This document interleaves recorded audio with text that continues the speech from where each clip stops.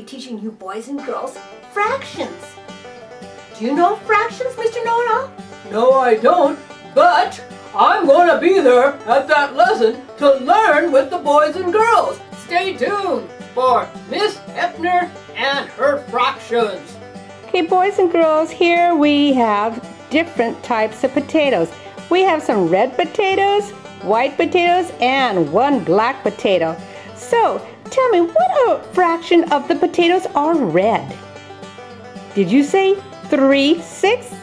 Then you are correct, because there are 6 potatoes in all, and 3 of them are red. Now let's try another one. What's the fraction of the potatoes that are white? Did you say 2/6? And that's correct. Remember, there are 6 potatoes, and that goes on the bottom.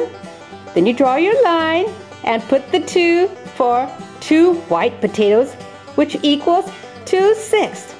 Now what is the fraction of the black potatoes? 1/6, right. There are 6 potatoes and 1 of them is black. So are you ready for some more fractions? Look, these are mushrooms. Boys and girls, count how many mushrooms there are.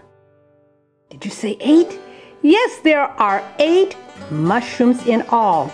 Now, will you give me the fraction of the mushrooms that are white? Remember, put the total number on the bottom and then the number that are white on top. Did you write 3/8? Great! 3/8. Wasn't that fun? Now let's try another one. Will you please write down the fraction of the mushrooms that are brown? Did you say 5/8? Correct! There are 8 mushrooms in all. That goes on the bottom. Then you draw your line and then you write the 5. 5/8.